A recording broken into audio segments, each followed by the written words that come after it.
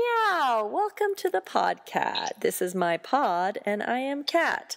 I am worn out today, you guys. I was kind of excited for my first field trip, which is I've been in quarantine for 6 days, and I had to go pick up my paycheck today from work. So I was kind of like, oh, I'm going to get to go out, which is scary, but also I was kind of looking forward to that. So I'm on my way to pick up my paycheck, and a man stops me outside the library on my way in, and he is Japanese. And he said, "Oh, excuse me, ma'am. I'm a Japanese reporter, and I'm interviewing people." And I was extra like, oh, I should talk to him because I know that it's difficult right now for Asian people facing discrimination, particularly by leaders calling COVID-19 the Chinese virus. So I know that I should be extra polite. So I said, okay, and I tried to stay my distance, like 6 feet, but he kept getting closer and closer. And the whole time he's videoing me, which I didn't give my consent to. So he's asking me about how I'm doing, what's my job, what's my life, and I was like, I do have to kind of get going. And I kept trying to make outs for myself, and he kept going. And then he passed me a pen, which I didn't want to touch a pen, and asked me to write down my information. And I always write fake information in those cases, but I still want to be polite. And then he grabbed my arm, which is never okay. So I ended up excusing myself and leaving. But it made me think of in Girl with the Dragon Tattoo when, without any spoilers, I'll just say the villain is confronting the hero, and the hero totally just walks into the villain's house, even though he knows he shouldn't. And the villain says, "Why don't people trust their instincts? You know something was wrong, but you came back into this house. It's hard to believe the fear of offending can be stronger than the fear of pain." So the question that I want to ask the audience today is your need to be polite stronger than your sense of safety? How do you kindly but firmly set boundaries, and how can you do it quickly, especially with strangers? So we'll come back to that, but I want to introduce today's guest, my very, very lovely, cherished kitten, my good friend Alexis. Hi, Mama. Hi, honey. Who are you and where are you? So my name is Alexis Bailey. I am in Colorado Springs, and I met Kat in our sorority Alpha Delta Chi up in Boulder a couple years back. Yeah, which is the same place. Faith talked about that as well in our episode. So what do you do where you live? I am a high school teacher. I currently teach 9th and 10th grade English, and then I also teach a credit recovery English class for students who have failed a semester of English at any point in their high school career. I also coach volleyball for my high school that I teach at, and I'm a dog mom too, and that's the best. That is a very important part of our identity. How have you been affected? What has been your school's response? And do you want to give us a brief timeline of where you're at now? Yeah, absolutely. So we got word last Thursday, so on the 12th of March, that concurrent with all the schools in the Pikes Peak region and in the state of Colorado eventually, that we would be closed for at least 2 weeks. So we started last week just kind of quick thrown into the fire kind of thing with an online learning process in our district. There are a couple other districts in the Springs that are doing this, but not a lot.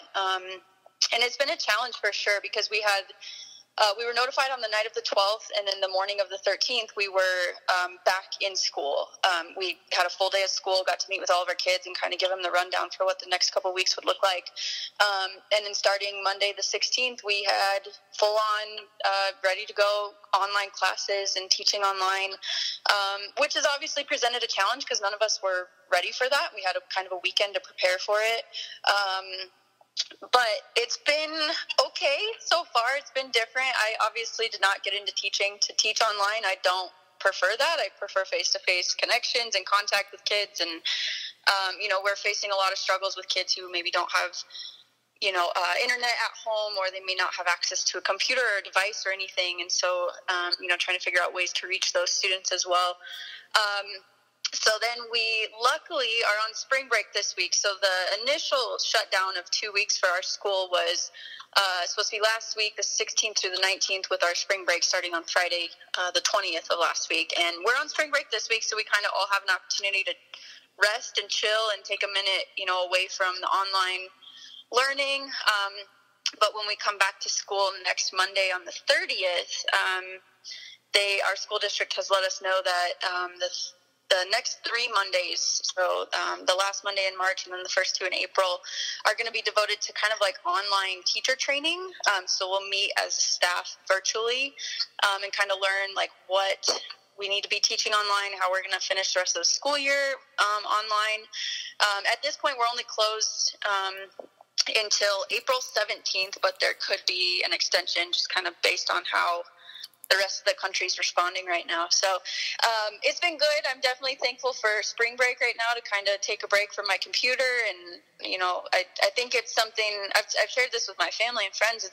It's always a big milestone to make it to spring break as a teacher and as a student. And I feel like a lot of people aren't really celebrating that just because the times have been so crazy recently. So it's nice to kind of step back and just be able to, kind of reflect on the year, get ready for the last quarter of the year, and kind of go forward from there. So I'm enjoying spring break, and I'll gear up, get ready to teach come next Monday. So. Well, I should mention that we are talking on Monday, March 22nd. 23rd. March 23rd, Monday. I don't think I mentioned that to help people with that timeline. But I'm amazed that it sounds like you guys have really decent resources in place as far as you are getting an actual spring break, which I love, that you don't have to spend I know a lot of teachers are having to spend their spring break putting everything online, so I'm glad you are given a rest, as well as it sounds like you guys are going to come together virtually and have instructions on how to put stuff online. Is there a platform that you're given? Yeah, so we, as a district, prior to this school year, we kind of had the option to choose what sort of online tool we liked. A lot of teachers that I know, and what I learned in my first year, was Google Classroom was a really reliable way to communicate with students, and that's what I got really comfortable with in my first year of teaching. This year, our district is rolling out kind of like a pilot year of Schoology, which is a different online platform. It's a little bit more inclusive. It's got, message boards. It's got the ability to post tests in, right in Schoology. It's a really inclusive way, but seeing as I just got comfortable with Google Classroom, I'm kind of hesitant to switch over to Schoology. So this year, a lot of teachers are kind of given the option of, what platform they want to use. Some use Google Classroom, some use Schoology. Feedback that I've heard from students, they're not totally comfortable with Schoology yet either, so it's kind of a tricky time. Our administration is asking that we at least post everything on Schoology, but then we can continue, if we share our Google Classroom link on Schoology and refer students to that platform as well, we can do that. But it's definitely a learning curve. We've had some trainings throughout the course of the year, but because it hasn't been mandatory for all teachers to use Schoology at this point, a lot of us have kind of just bypassed those trainings and said, yeah, I'll use it when I use it kind of thing. So now looking towards the end of the year, that puts students kind of in a funky spot just because, they don't, for science, they may use Schoology, but for English, they may use Google Classroom. So I think that's probably what some of these virtual meetings are going to come back to is, allowing us to all get on the same page, make sure that we, have a kind of streamlined path for our kids to be successful. And yeah, we'll go from there. I think it's going to be kind of a day-to-day learning process for everybody, teachers, students, admin. I mean, this is new for everybody, so we'll see how it goes. Yeah, well, it is amazing that we live in a time where technology allows for that. Yes. My middle school years were online. I'd always homeschooled. And then through middle school, I took Florida Virtual School, which was high school online. But I had kind of been taking advanced classes at that point anyways. My math was still regular, age appropriate, but my English was a little advanced.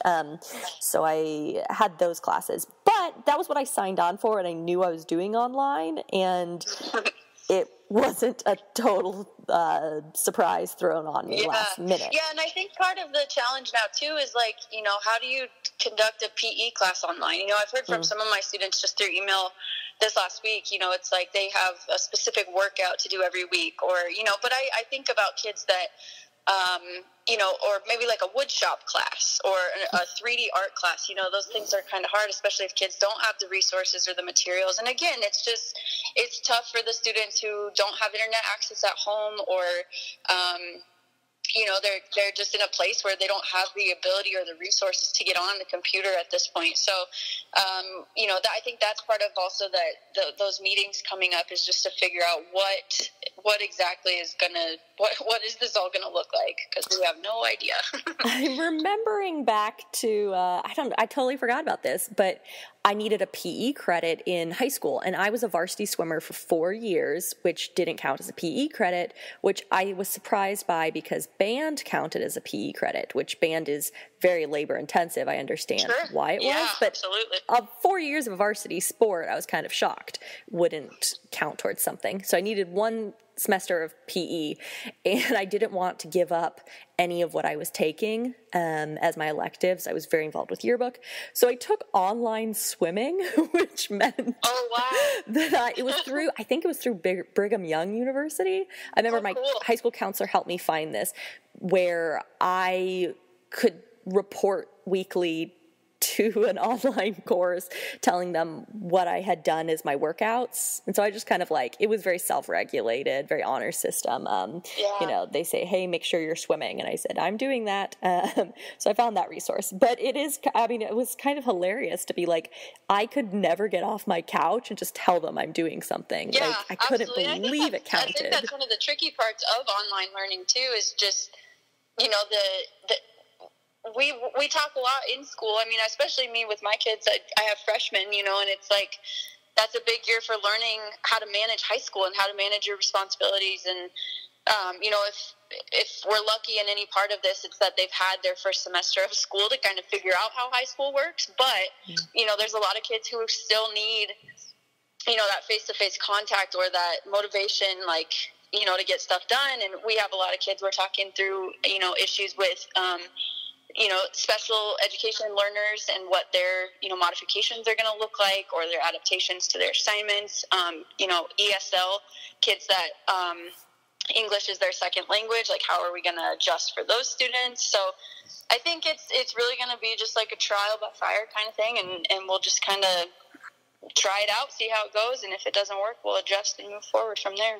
Yeah, I guess you guys are doing the best you can, and teachers deserve snaps and praises for making it happen, because learning styles are so different. Like, I'm such a tactile learner. I have to actually hold the science experiment to understand it. And so, you know, like hearing a lecture, I'm not auditory. It's difficult for me to process information that way.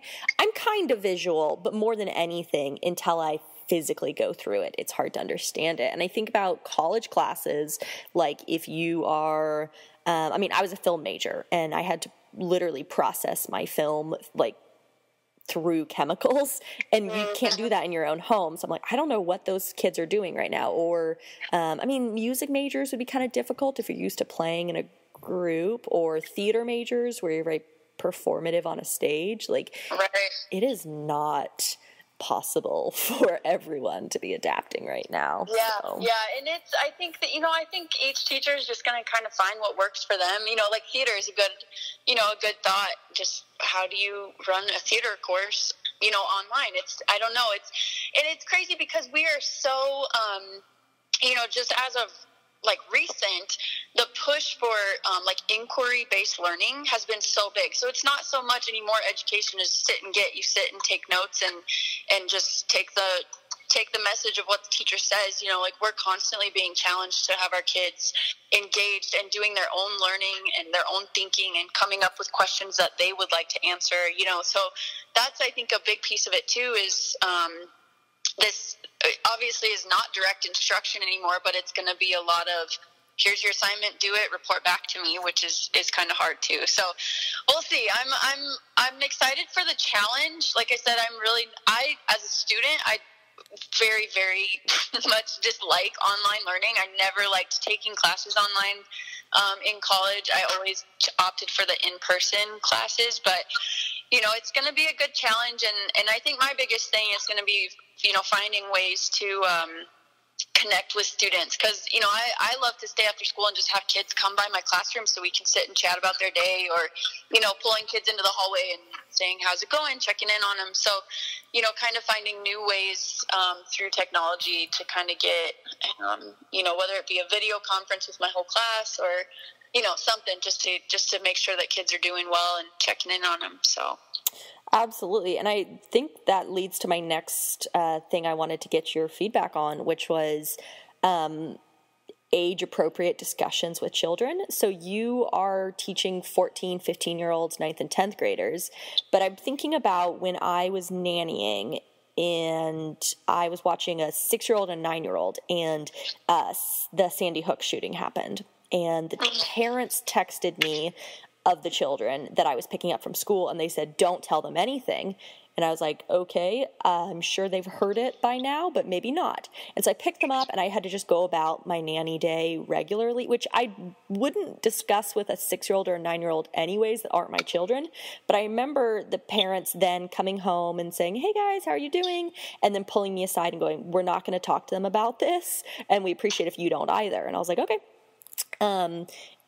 Again, not something I would have discussed with kids I'm nannying anyways, but it was interesting that they chose not to put that fear into their children. So I'm wondering about, obviously you have teenagers, but like if you have any input on age-appropriate discussions for people to be having right now with kids, because kids are so spongy. They know what's going on, even if you don't think they do?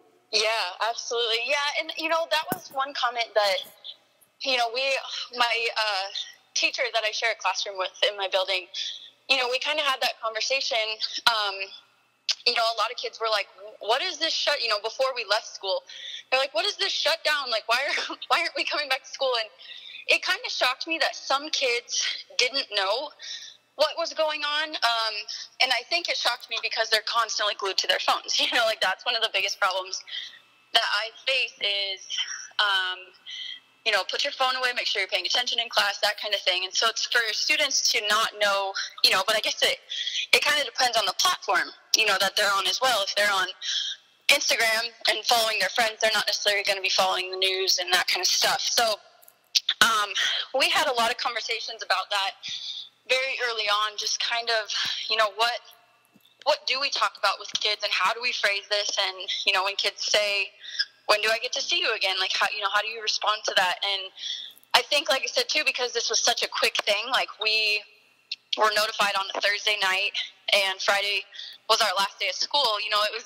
We didn't even know, we thought we'd be out of school for 2 weeks. Now we're out for almost a month from the date that they called it. And so, not getting to even just like tell our kids, hey, well, we may not see you again this school year, or, anything like that. It was, we'll see you when we see you kind of thing, which was really tough. But one of the biggest pushes that we had right at the last day on Friday, March 13th, was the one thing that our administration pushed out to us to push to our students was a list of places where they could get food. So that was one of our biggest things, and then a list of places for mental health counseling. And they didn't instruct us anything about instruction or curriculum or anything like that, but those were the two biggest things. And they asked us to post, that list of resources for like hotlines and counselors and our counselors at school, sending out their phone numbers and email addresses and stuff like that. And, I think that was an effort to, protect our culture of our school, protect our kids, make sure that families are, receiving the resources that they need. But also, I think it's one of those things where, not to say they say leave it to the professionals, but it's like, hey, we've got a team of people that are really, ready and willing to talk to students about, stress at home, or why is this happening? Am I going to get sick? Am I going to be affected by this? So really, I think at the age of the students that I teach, a lot of them are aware either through social media, through interactions with friends. I feel like there are at the age where parents can have kind of like those open and candid conversations with them. And had we had a little bit more warning about our school closing, I probably would have had some more conversations with my kids about what we knew or what was going on. But like I said, it was such a quick turnaround that those conversations didn't really happen. So it's I think it's hard to navigate. Like I said, one of my favorite things about my job is really getting to connect and like get one-on-one with kids and have those conversations about life and boys and struggles and stress and, you know, just everything that a young man or woman goes through. And, you know, not being able to have those regularly is kind of difficult. So knowing that they have an outlet or a resource, with some of my volleyball girls that I coach, I've already made an effort to text them and to say, hey, you know, do you want to FaceTime this week? Or, you know, text me if you need me. Kind of started a group chat with some of my players. So, you know, an effort to reach out and say, like, I'm here for you guys. I don't know what you need. I don't know when you'll need it, but if you need anything, let me know. So I've had a couple of cool FaceTimes with some girls that I guess didn't know that they needed a FaceTime, but when it came down to it, they were like, that was super helpful, you know, just to even talk about how life is going and how it's going, being cooped up at home with mom and dad. And, you know, so I wish I had a better answer as far as like what is age appropriate, but if anybody knows the answer to that, I would like to know as well. About like what's age appropriate for me? What can I handle? Right, exactly. It's scary for everyone. But I was still finishing out Michelle Obama's book Becoming, and she was just talking about the difference, like they've done studies, the difference it makes on students, teenagers of even like their school improvement when they have another adult who cares about them. Yeah. So having an adult check in outside of their parents who says, hey, your success matters to me. And that so often comes from a good teacher or you're a volleyball coach who cares about the students as people, not just as players. And so having that extra adult in their life that checks in, factually makes a difference. But I was thinking about my favorite podcast is Good Mythical Morning. Rhett and Link are two friends. They're in their 40s. They have a YouTube show called Good Mythical Morning, and they have a podcast called Ear Biscuits.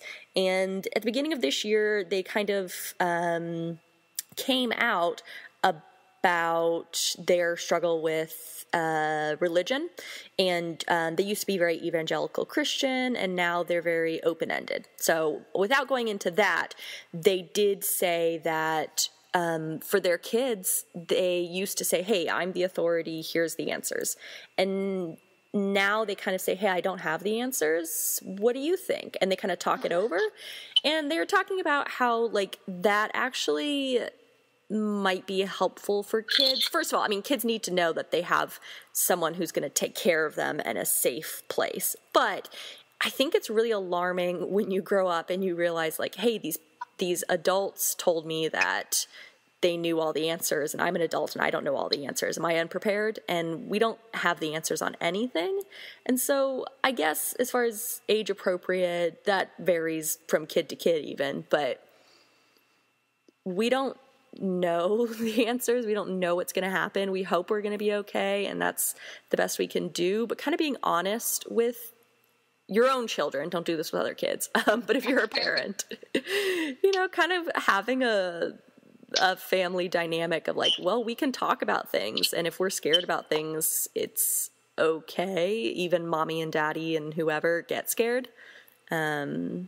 That might be more comforting than being like, well, when you grow up, it's all going to be laid out and. Right. Well, and I think that's one of the things too that, has kind of hit me this week. I am a person, I watch the news every day. Like when I first wake up in the morning, I turn the TV on, and that's kind of how I wake up. When I go to bed, I watch the 10 o'clock news. Like I just like to be informed. I love the news, especially like just local news, national news, whatever it is. And this week, for the first 3 or 4 days that we have been off of school, I was glued to the TV. I was constantly watching, and it was like you can take what you want from it. Some of it's gonna be positive, some of it's gonna be negative. But there came a day yesterday. I didn't turn on the TV all day, and that's like not a normal thing for me. I usually always just have it on in the background with the news running, and I just couldn't do it yesterday. I had to turn it off just as a way to kind of like exist and say, we don't know. They don't know. The experts don't know. Like we wish they did know, and we wish that this would kind of speed up and get out of this process that we're in right now. But I had to kind of just sit back and say, I can't control it. Me sitting in front of the TV is not going to make anything better. It's going to give me some information, but it's also, it's also a little bit alarming and scary sometimes. Like you said, mommy and daddy might not have the answers all the time either. So it was just one of those things where I was like, yeah, I'm done with the news today. If something big comes on, I'll get an alert on my phone. But besides that, we're done. We're done with the news for today. So I think it's okay too, that's one of the biggest things that we tell our kids is like, it's okay to feel, if you're scared, feel scared, and then we'll talk about ways to manage it. Or if you're upset, or if you're mad, or if you are, whatever you feel, it's justified and it's real, but then we have to figure out a way to face it and kind of move forward with it. And I feel the same way. This has so much uncertainty going on through it right now that who knows what's going to happen next, but we just kind of got to roll with it and respond accordingly. So absolutely. News fatigue is very real. And I listen every day to NPR when I drive to work. And I haven't been driving to work the last 6 days because I'm self-quarantined. And today I had to go pick up my paycheck. So I had on NPR and I was like, okay, news, come at me. And it started to get really stressful really fast. But I was like, well, these are important things. They were talking about what's going to happen with the Olympics and those sorts of things. So I was like, I'm glad to be informed, but clenching my teeth. And then they had someone on there who was not news related. They just were telling people like how to meditate. And he was just kind of a calming guy telling people, hey, here's a meditate. And I was like, thank you, NPR, for having balanced stories and not just, and that's what I like.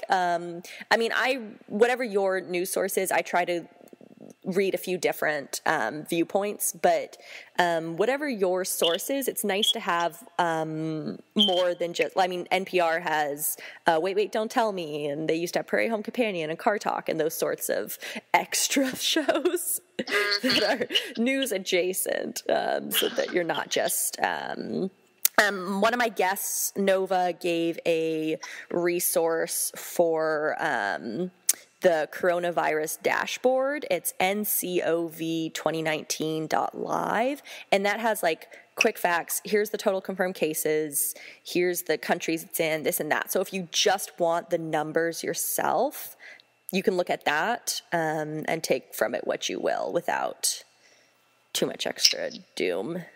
Yeah. That's what I've been looking for lately is just, give me the numbers, tell us where we're at, and let's move on. Totally. Well, I wanted to ask a little bit from you about having your life planned a certain way and then having to adjust your expectations as it kind of swerves in a different direction. Yeah. If you wanted to speak to that. Yeah, absolutely. So I grew up in Colorado Springs. I had every intention of leaving Colorado Springs when I was graduating, moving on to college, and settled on CU. And part of me is extremely thankful for CU for bringing me people like you, for sure, and some good experiences along the way. But ultimately, my life went a completely different direction than I thought it would. And when I graduated high school in 2011, and then went up to Boulder. In September of my first year of college, was diagnosed with a really, really, really bad anxiety disorder, essentially. I had never really experienced anxiety in my life prior to that, and when I got up there, growing up as an only child and then having to kind of navigate this world, A, without my parents, but B, with like thousands and thousands of people that I didn't know, didn't trust, didn't have relationships with, it was kind of a big shock to me. So that first semester of school, it hit hard. It was not what I was expecting at all, coming from, being somebody very involved in my high school. I was in student council, yearbook, I did the whole nine. I had a lot of great friends. I was involved in athletics and club volleyball and all sorts of stuff. And then to go to CU where you're one of thousands and thousands, and not really knowing your place or, people even just to make connections with, it was a bit of a newsflash for me. So in February of the next year, 2012, so I made it through the first semester barely, I will say, constantly, going up to stay with my cousin for a sense of security and safety, coming home, which was always a good thing, but made it way harder to return to school when I didn't feel comfortable. I started seeking counseling. I was in group therapy. I was in one-on-one counseling with a really great counselor at CU. I was put on medication. I had never been on any form of medication before. I was put on 3 different meds that year to manage my anxiety. Like, my life just, I was like, I don't even know who I am, honestly. So I made it through that first semester, God willing. Second semester, found you guys with AD Kai, and that was a big help. But ultimately, in February of that year, I had the worst anxiety attack that I've ever had, to the point where I called it quits. I said, I'm done here. I need to, return to a safe place. And I moved back home to the Springs. I have always been extremely driven and focused on school. That has been, I've been a great student all through my life, really enjoyed school, loved it. And at this point, I was withdrawing from classes. So to anybody who, school is their life, essentially, to go your whole childhood into your first year of college and then not have school, I felt like I didn't have a purpose, like I didn't, like I said, I didn't know who I was, but ultimately made that decision to kind of return to a place that felt safe to me, continue seeking mental health support, and if I would not have returned home, I constantly think about how many different directions my life could have gone. Had I gone to CSU instead of CU, or had I not gone to school at all, or, all these different things, like what my life would have looked like. And of course we can't plan for those things. We just kind of talked about that, but coming home, my life was a million times better than I ever could have predicted. So that day I moved home, I'm like, I'm a failure, I'm worthless, I'm this and that. I mean, I was mad at myself, and I was so down in the dumps. Like, what do I do with my life? Nobody moves home from school. Like, if you do that, you're a failure. And of course that has come to be something that I'm a huge advocate for. If it doesn't work, it doesn't work. You try something out, and if it's not the right fit, then move on, find something new that works for you. And thank God for that, because, I landed my dream job here in the Springs. I never would have pursued education had I not come back home. I never would have found coaching, and I'm in my almost 8th year of coaching now, and that just brings so much joy to my life. I never would have bought a house. I bought my first house at 22 years old, and I never would have found my dog. And he's my world, so there's so many things where I had my life set in stone, and I knew what I wanted, and I knew what I wanted to be and where I wanted to go. And then to have one night just flip all of that upside down, to thinking that my life is over, I'm a failure, I'm worthless, to now being, the happiest I've ever been, is a pretty cool thing. It's terrifying. There were a lot of days of doubt and stress and worry, but to look back on it all, it was all meant to happen, for sure. So, well, I thank you for sharing your story here. I think it's incredibly relevant to this. I do think when you go to college, that's the most stressful thing, is that you're told these are the best years of your life, and that you're like, everyone else is having a great time, right? And then I remember myself reaching out to friends from high school and them being like, it's so much fun. And me being like, oh yeah, no, totally, same here. And being by myself in a dorm room playing with a Slinky on a Friday night, being like, I don't want to go party. Where are my people? Yeah, and that was part of it too. My mom was a CU grad. My dad started off at school at CU. He eventually came home just because he found his forever job here in kind of land development. And so he was like, why go to school when I can just, continue working? But, so it was, to me, it was, well, my mom did it, my dad did it, like, why can't I do it too? And all the things my mom had told me about how great CU was. And of course that was in the 80s. And so, times changed. I am definitely a different personality than a lot of my friends. My friends were enjoying college, like crazy. Same thing. Like, I was laying in my dorm room watching Say Yes to the Dress for hours on end because that's what was comfortable to me, and I felt like I was missing out and all this stuff, so I think it's, it should be the best years of your life, and for me it was the worst years of my life to eventually lead me to the best years, so it was a blessing and a curse all in one, and had to go through some stuff, Totally. to kind of find my place, which ended up being a very good thing. Yeah, comparison is the thief of joy, and the Absolutely. truth is everyone else is not okay, and it really feels like it, especially when you don't want to be like, hey, I'm struggling, because you don't want to be a burden to your friends, and that's what it can feel like when you reach out sometimes, but a lot of times it kind of like is a sigh of relief. Like, I have had I've probably been on the phone 5.5 hours every day, like the last 6 days. Like, I'm talking to everybody, and the conversations I've had have been people who are like, hey, I too have been depressed for a really long time, and this has kind of been a wake up for me, and I'm going to make good of my life now. Or people have been like, this has made it worse.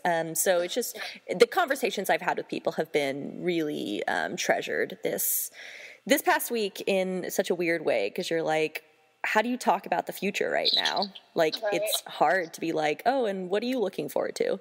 Yeah. And that's something else too, real quick, just that, Yeah. while we're on that topic, being a high school teacher, this is senior season. So we've got prom, we had senior luncheon, we've got graduation, like all of these big question marks, and like you said, looking to the future. It is so hard to have conversations with students. I mean, it just sucks. It's terribly, terribly difficult to talk to kids and say, I don't know if you'll get to graduate. I don't know if you'll get to experience your senior prom. I don't know if you'll get to walk the halls one last time. A lot of the kids have reached out and said, like, I may have just walked the halls of our school for the very last time, and I don't know how to deal with that. So it's one of those things where, like you said, having those relevant conversations with kids, like, how do we talk to seniors about, you think back to like how I enjoyed it. I was one of those kids who never wanted to graduate high school. I loved high school. Yeah, some people I like, loved it. get out of here. But for those kids who really just thrive in that setting, they've got great friends. They've built up what this senior season is going to look like for the last 4 years, if not longer. And now we're sitting at home, guessing, are we going to be able to have a prom, and are we going to be able to watch you get your diploma?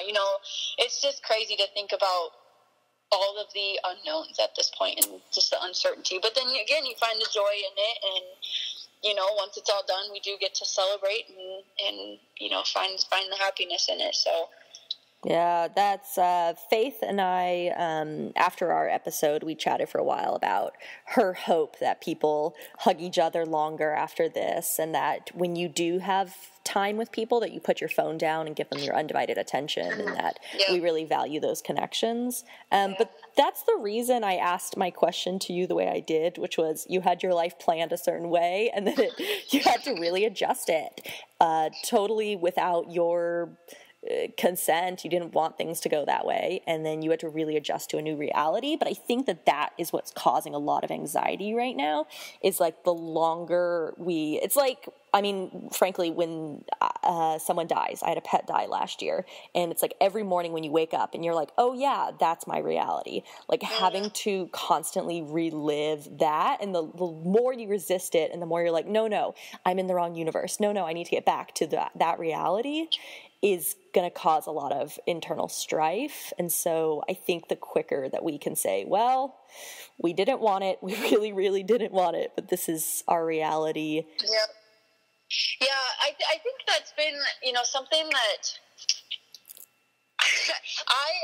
I would say that I don't know if I'm an introvert or an extrovert. I think I'm an outgoing introvert is what I like to call myself. But, so having people tell me you have to stay home and lock yourself in your house, okay, no problem. Yeah. I would gladly do that any day of the week, so that's a good thing for me. But, then I'm like, where are my students? Where are my family? My mom's a nurse, and so we're even keeping our distance. I haven't been able to see her for a couple days, and that's a weird thing, So I think facing it and kind of just saying, yep, this is it, and how am I going to respond to this? I've started journaling recently, and one of the things that during this time specifically, just last week, I divide my page in half in my journal, and I say, here's the anxiety that I have today. My anxiety of, I hate that my mom has to go to work and be exposed to this. But in the other column of my paper, what am I going to do to overcome that anxiety?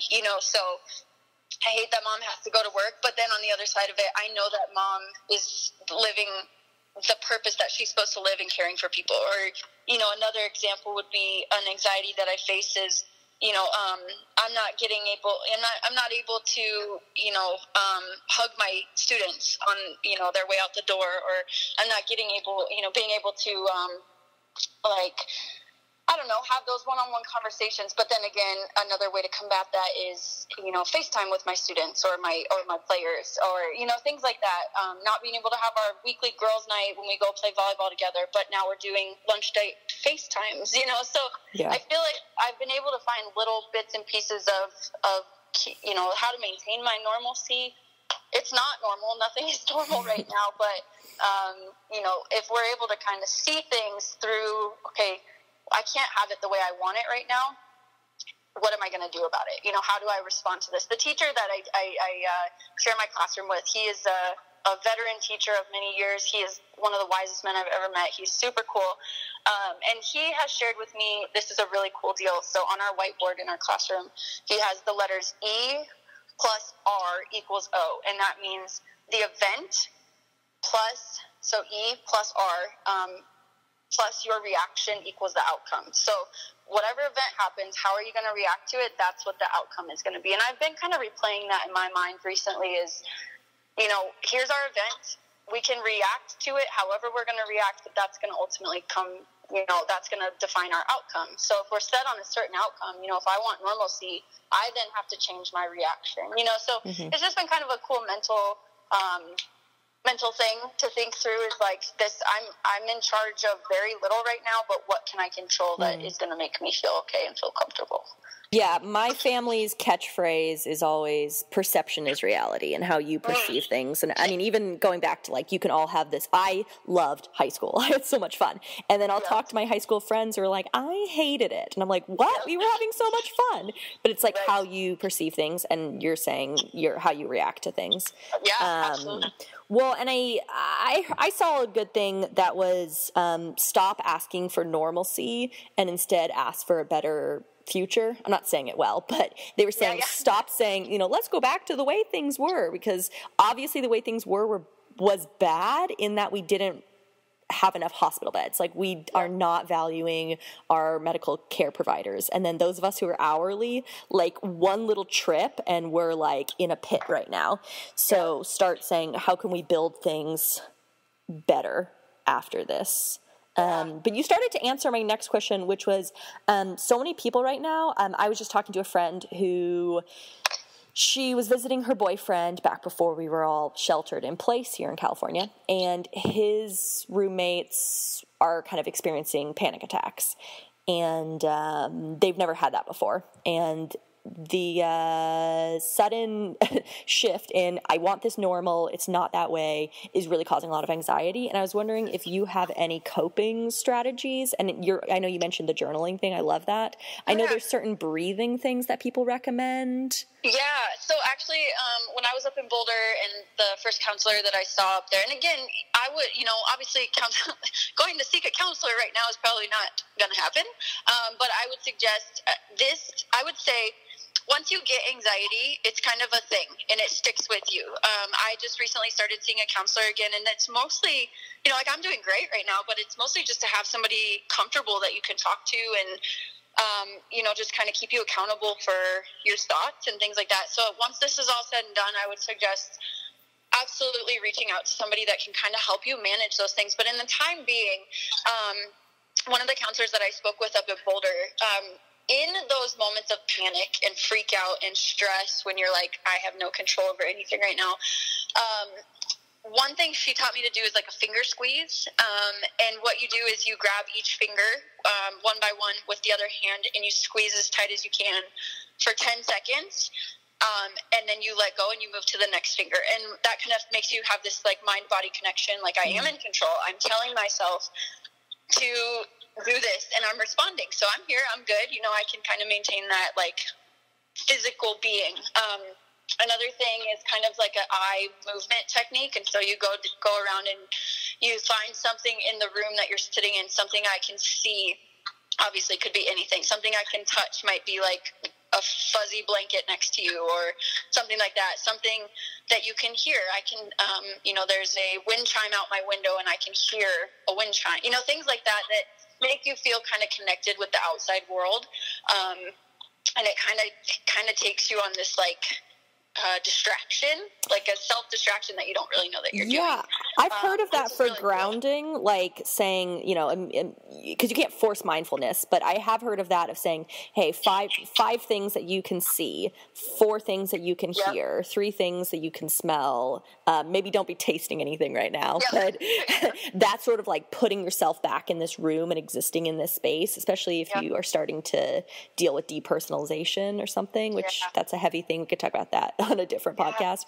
But if you're kind of losing the experience of being grounded in your body, I've heard that was helpful. And then I want to get back to what you were saying, but the last thing I wanted to quickly throw in is I have a friend, John Reeves, who's a counselor, and he was talking about like, you can do online therapy right now. So he's a therapist and he is having to go online. And he was saying, you can still talk to and should talk to your therapist. And it's a really good time to look for, he was calling it teletherapy, which I assume, I don't know if that means telephone conversations or Skype or something.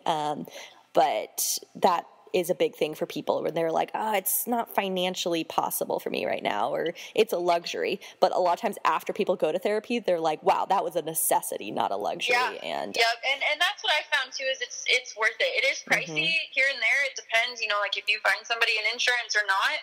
But once you come out of it and once you find somebody that you can really trust and talk to, it's like, okay, that's worth it. Like I can cut my weekly coffee expense for, I can throw that into my budget. It's definitely, I would highly suggest it. Well, and you probably are if you're like a happier, healthier person in a mentally healthy space where you can go after your dream job, you're going to make more money. Like it will come back to you 100-fold if you invest in yourself. Yes. Yeah.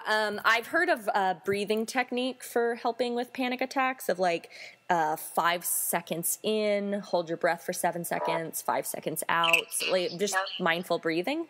Yes, absolutely. Yeah, that was one thing too that I learned up in Boulder was I actually had tapes that I would, or CDs, not tapes, CDs that I would plug in and listen to, plug my headphones in, and it would kind of give you like a rhythm or a beat at which you would follow along and breathe with. It also kind of comes, I've heard of like with the tapping, like more physical, and I guess that's what's maybe helped me more is just that physical, like you said, feeling like you're existing in the space that you're in. So as in addition to breathing at a certain pace and at a certain rate, tapping along with that to count or something like that. But yeah, I know they make apps for it now. The Breathe app is a thing, and there are different things that you can find online to breathe along with, which is pretty cool. So this is like a whole big wormhole, and I know we're going to wrap up, but I don't know if anyone knows about ASMR, which is autosensory meridian response. It's like these videos on the internet. I find them on YouTube where people will like tap on objects, or there's like role plays where they'll be like, I'm putting on your makeup. There's like weird stuff, so be careful what you get into. But I personally really like the ones where it's just for me, it's very calming if it's a woman, because I really trust women. That's a personal thing for me. So if I find a woman who has just like a calming voice and she's just kind of like tapping on things, there's nothing more soothing than like being back in the womb and just kind of like listening to chimes. So ASMR is something that I personally like. I have insomnia problems, so for me, falling asleep outside of this, just in my life, I've had to do that before. Kind of as I'm going to sleep. Is like the music that they play in like a spa or during a massage. Those kind of like just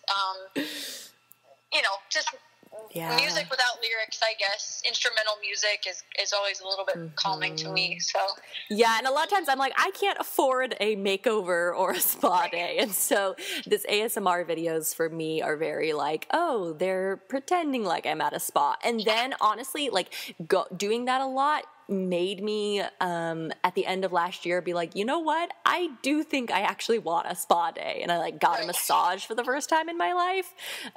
So having that sort of like investing in self-care makes you invest more, and as you have a relationship with yourself, you like yourself more and you want to love yourself more, and then you can love others better, because if you can't love yourself, how the heck are you gonna love somebody else? Cool. Well, I really appreciate all of what you've said today. If nothing else, it's helpful for me, and so I love that. Was there anything I didn't get to that you wanted to mention to people, or any resources that you want people to know about right now? Oh gosh, I don't think so. I think the biggest thing in all of this, and I've kind of learned this through like things that I'll share, just reposts on Facebook or anything. There have been some comments that I've heard from people. I'll share a post about like something that has like 50,000 shares or comments or whatever, where it's talking about a teacher missing their kids, and another teacher will comment, well, you don't miss your kids any more than I do, or, you're not struggling financially any more than we are, and I think it's one of those things right now where we're all in this. Like there is nobody that's exempt to the stress of what this is causing. There is nobody that's living life a lot better, than anybody else. I think it's just one of those things. And I had this conversation with one of my volleyball players the other day. She texted me and she was like, our club season is canceled.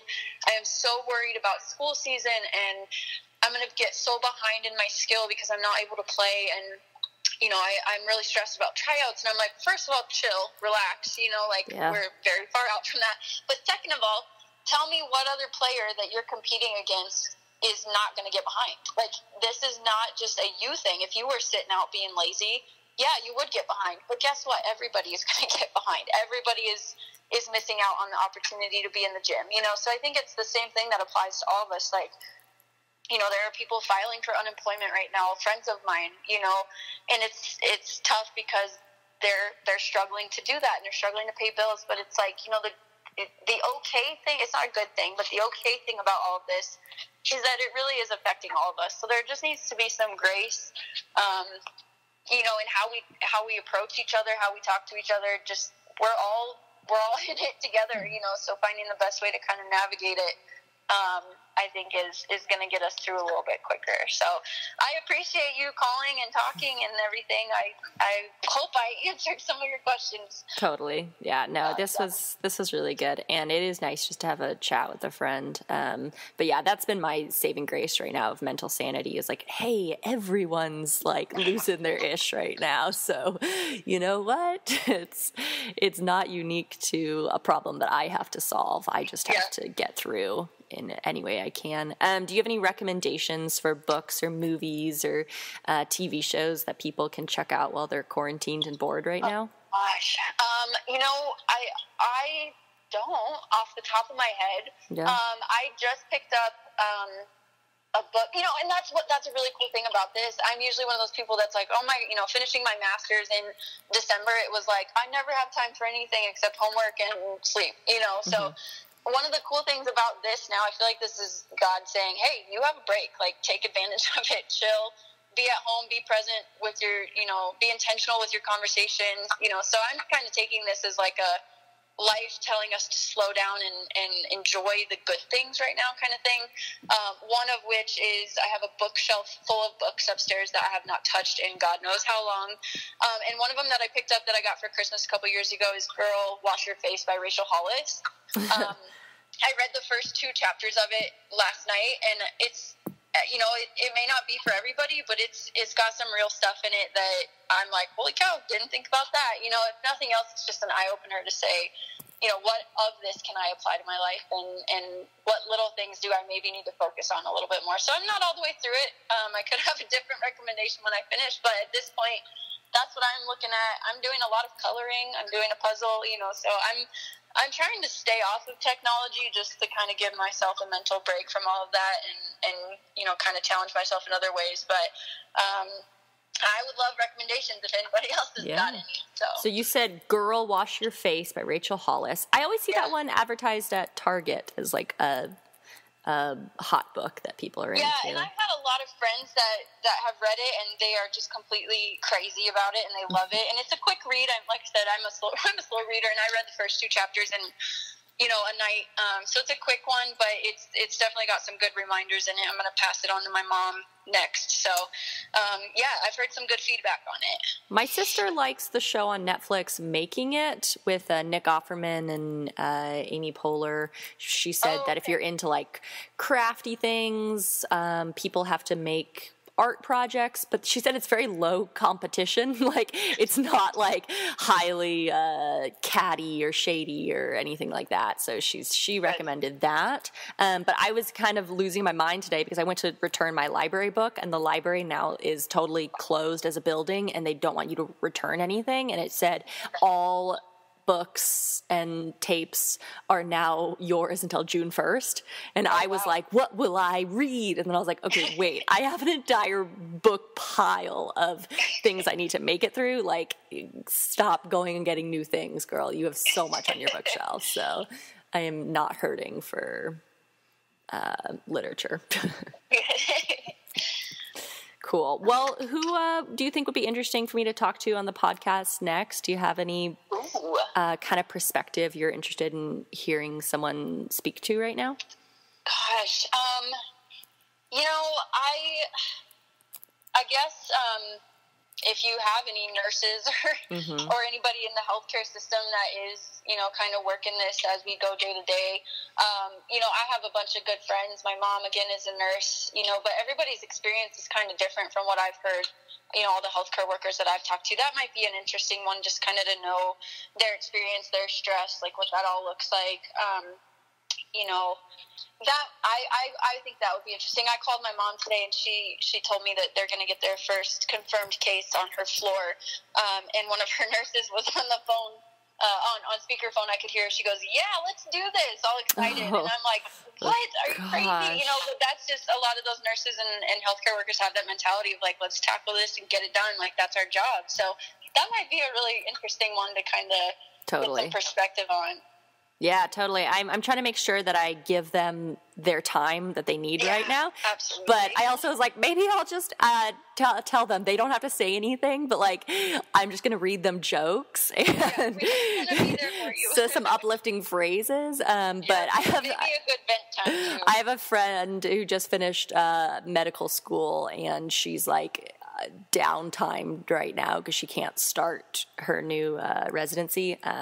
So I was like, maybe I'll talk to her about that's a great idea. How we can support them right now, or like what healthcare providers want us to actually know other than just wash our hands and stay home, which are probably the 2 biggest things. Well, and I'm sure your friend too didn't ever think that as she's gearing up to get into her profession, a pandemic like this would break out, so just to get perspective on like, get ready. What's your life going to look like now?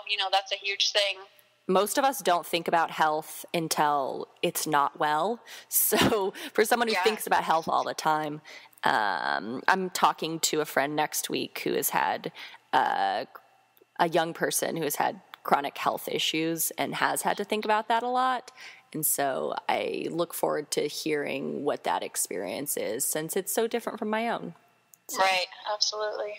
Beautiful. Well, I'm going to wrap this up and say thank you to everyone who listened, and you are beautiful people, and you are strong, and I cherish this time when we get to be together, and I hope that this is providing comfort for other people. So thank you, Alexis, for your insight today and your helpful life experiences. Do you want to go ahead and have the final meow? You got it. I want to hear you do it. Me? Okay. Meow.